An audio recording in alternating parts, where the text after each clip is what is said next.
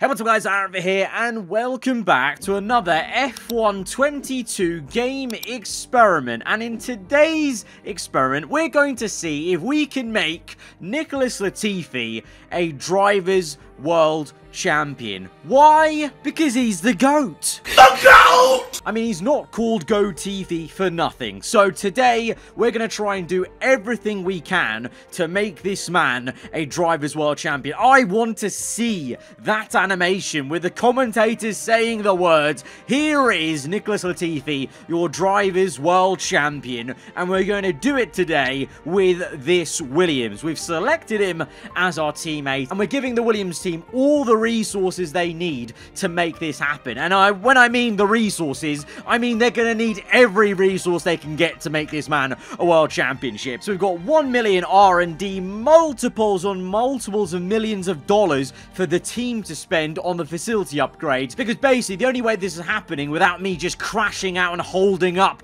the rest of the grid is we need a maxed out car ASAP compared to the rest of the grid. So we kick things off here in a new save in Season 1, and straight away the Williams team weren't making things easy for me. You can't make this stuff up. I bought like multiple upgrades, the max I could at the start of the game, and like 4 of them failed off the bat. It's almost like the AI Williams team has been coded to not want the car to get better, and we have our work cut out because, you know, well, you can see where the Williams car is obviously on the baseline. We're down there at the bottom, although to be fair, the GOAT has already beaten Max Verstappen. Don't look at the DNF there, that doesn't matter. He's already showing his pedigree against the reigning world champion, so we just need to give him a car. That's what's been missing from his career. He just hasn't had the car to show his skills. That's what we're doing in today's video. So we continue to plow on. The reliability side of things was very like an open goal, because Williams started off with spec 2 on the durability, so he did a lot of durability upgrades. I guess, to be fair, if there's many DNFs, let's see if he could gain some points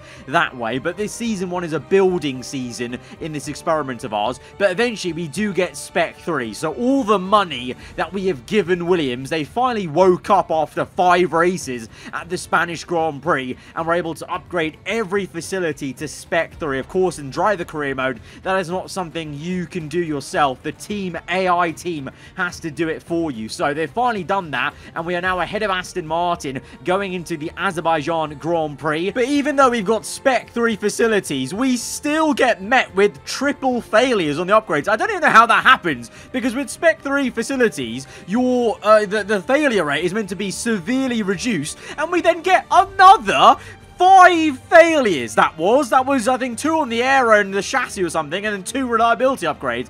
It's actually ridiculous that with spec 3, this team is still giving me this many failures. I don't know whether it's because we're buying multiple at the same time, and there's some coding about, you know, the factory being overstretched or whatever, but I just found it so comical that after those upgrades, that we're pretty much failures are meant to be so reduced to 10%. That means we got into that 10% window 8 times in a row. But nevertheless, that won't hamper our progress. And going into our home race at the British Grand Prix, we are now the 5th best team on the grid. But that is still not getting Mr. Latifi anywhere near the top step of the podium. And he needs to be getting, of course, multiple race wins if he ever wants to win a Drivers' World Championship. So more upgrades are needed, and they come in thick and fast at the Austrian Grand Prix. You saw there, I think, literally 6 upgrades in one go between the previous Grand Prix and this one, and we continue to plow on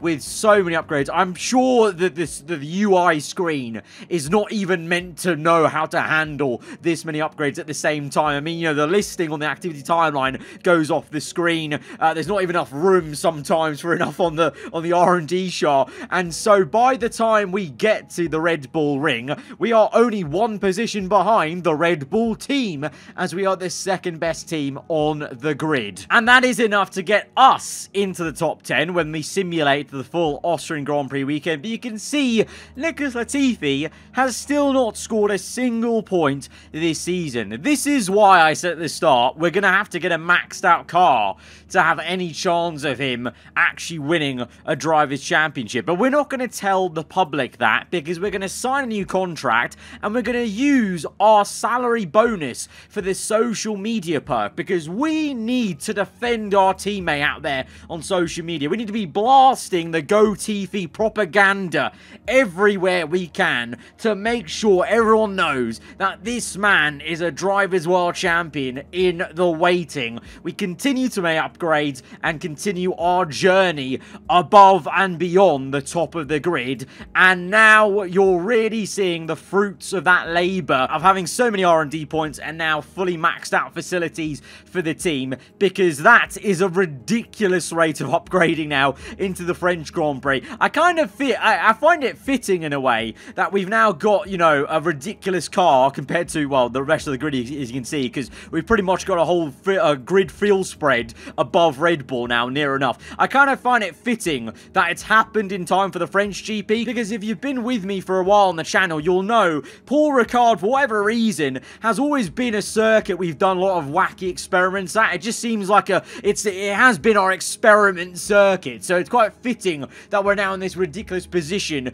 at Paul Ricard. But even having this car in this position is not enough for Latifi to even get more than 4 points in this race, and we win the race. The wrong person in the Williams car has won the race, and it's almost like my avatar here in game is making a mockery of that as he's shushing us to our face, because we've still not got anywhere near a position with Latifi that he's going to become a world champion eventually. So the upgrading needs to continue on. And I want to point out, Latifi, obviously with the upgrades, there have been personnel upgrades to the Williams team that affect him, just like they do in my team. So he has a boosted stat of 85 rated. He's got 75 focus, so he's so highly focused. His stats are the maximum he's going to get, at least right now. Of course, naturally, he can gain a bit more overall by just doing more and more races. But he's 85 rated. That's as good as he's going to get. That should be enough, I feel, to maybe get close to start winning races.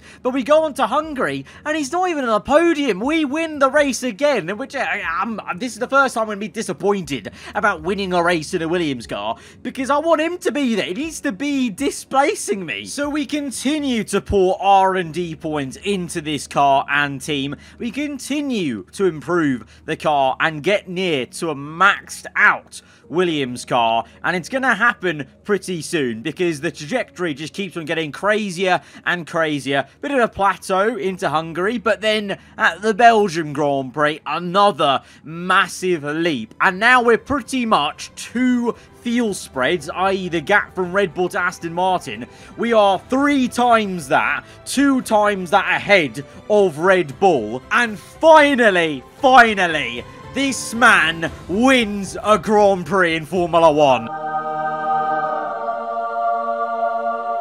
It's taken till the Belgian Grand Prix with $1 million R&D, many millions of dollars, but we've done it. We've now got this Williams car to a point where the team are getting a 1-2, but more importantly, Latifi has now taken matters into his own hands. He's beating us in the simulation, and he is winning Grand Prix, because we have now got a maxed out Williams car, and he is now in a position, going to Season 2, he's in a position to win his first ever Drivers' World Championship. Now, I fell asleep a little bit whilst going through the menus and simulating the rest of the season, and I actually didn't clock that there was an R&D reset into Season 2, but it doesn't matter. We've still got maxed out aero, maxed out chassis. It's just the engine and durability that got reset, but durability won't matter. The engine, well, our aero and chassis is still good enough that he's going to kick off this season at the Bahrain Grand Prix by winning that race. And so now we have to come to terms with, we have created an absolute machine, a monster. He is laughing in the face of this Formula 1 grid, because he will go on to win every single race he then participates in this career mode. He wins in Bahrain, he wins in Imola, he becomes the master of Monaco in this season, ahead of some very big names and teams in this sport. And the Williams team, they're just chuffed. They're chuffed a bit. They haven't seen this much success since 2014, probably a little bit. I was struggling to find the year when they last had a massive amount of success and good podiums, etc. But in terms of this many wins, I can't even remember the last year where Williams won this many races. And it's all at the hands of this Canadian, number 6, Latifi. He wins the British Grand Prix, the home race for this team. And the whole time we've been the best teammate in the world to him. We've been retiring every single race to allow him to be the single Williams on the top step of this podium. And it means at Austria, well. And with that, another year of Formula One draws to a close and a new World Drivers' Champion is declared. Another entry added to that prestigious list of the sport's most incredible drivers. We have done it. We have made Nicholas Latifi the F1 Drivers' World Champion. It can be done just with a maxed out car versus everyone else 2 years of development behind, but you can be done. And we've somehow also made an invisible cameraman there as well. We're literally performing miracles and magic, it would seem, in today's experiment video. But we have successfully managed to do what we set out to do at the start of this video. And with that, guys, if you have enjoyed it, hit the like button. Let me know what you thought in the comments below. If you're around here, then do get subscribed for weekly Formula One content. And I'll see you guys next time. Goodbye.